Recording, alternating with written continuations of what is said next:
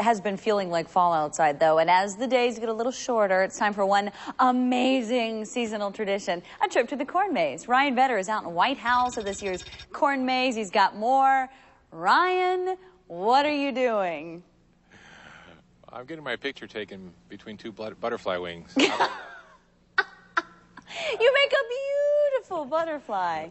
I'm spreading my wings and I'm flying. I'm spreading my wings and flying, Lauren. That's what I'm doing. We are out here at what I like to call the Duke Wheeler compound. You got a little corn maze, you got a butterfly house, you got Christmas tree farm, you've got shrimp, you've got this and you got that. You got everything out here, and it's a good time. And starting on what's today? Friday. Tomorrow is September 11th, and the corn maze opens. And actually, this year it's Crystal Bowersox, and I forgot a prop. So stand by 1 second. Talk amongst yourselves. I got to run over here because I forgot the guitar, and I don't want to drop it because that would not be good. But I want to talk to Duke here. Thanks, Scotty, for going back and forth. And we're going to talk about this guitar. First of all, how'd you come up with this idea? Well, Crystal mentioned that she would like to give back to the community and help support the tornado victims. With that recent concert, I went out and bought a guitar, and my wife was able to meet with Crystal and get a signature from her. All right, and what are the plans for this guitar?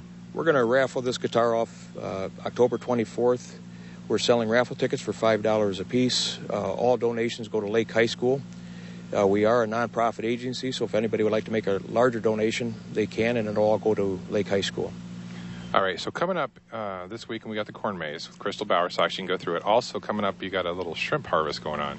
Yeah, this week is a corn maze. Next weekend is our shrimp harvest. It's our third shrimp harvest. We're excited about that. We have local farmers selling their produce. The shrimp crop is going to be larger than last year. The water's clean. We don't have any problems with oil. Prices are maintained the same. So that's next weekend. The following weekend is our monarch release. We're going to raise hundreds of monarchs to release them so they can begin their migration to Mexico. And then we get into the Christmas tree season, which I know nobody wants to talk about now, but tree farmers are planning ahead. We did get notification that President Bush wants a tree again this year. All right, so there's so much to do out here. This is a busy time of year. You can get your raffle tickets to win this beautiful guitar, autographed by Crystal Bowersox. You can come out this weekend and you can run through Crystal's face and run around her name.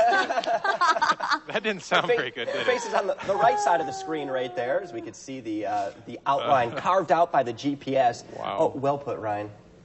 Yeah, and then next week you can get in the mud and dig up some shrimp, and I might have to come back for that one. To go shrimping? And then tree hunting when the snow starts falling. Yeah. Yeah. All right, Ryan. Pretty Thanks so much. Have fun out there. Don't get lost. I'll be back sometime. Next week. All right. Next week I'll be back. We'll see you by Monday. Okay. All right.